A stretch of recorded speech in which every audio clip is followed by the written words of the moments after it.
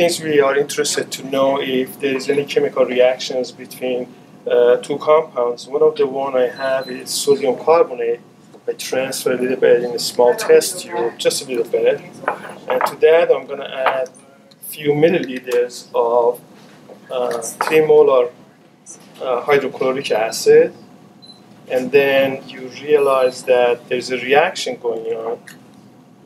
Start fizzing. So what it means is there's some gas form.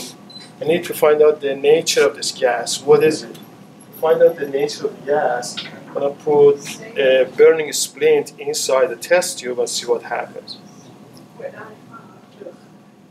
So the flame went off.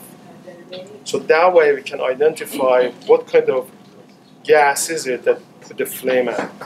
And that's for you to figure out.